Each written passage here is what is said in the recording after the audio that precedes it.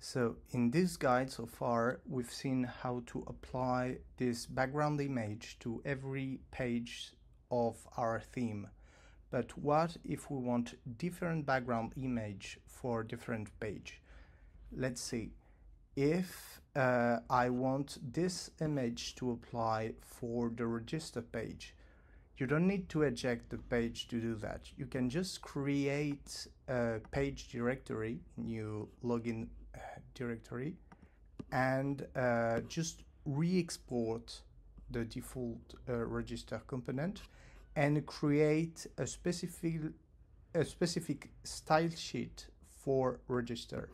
And in this style sheet, I will apply to the body the background register PNG. So ... I go up one layer, I enter assets, and I apply background register.png. So to sum up here, we can see that we apply the main.css to the KC page that is always loaded. So in this, we apply background.png, and in register, we apply background register.png. That will overwrite this style.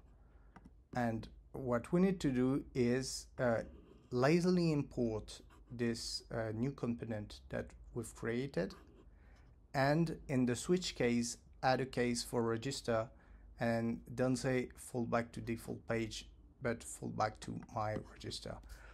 So let's see npx keycloakify start Keycloak. All right,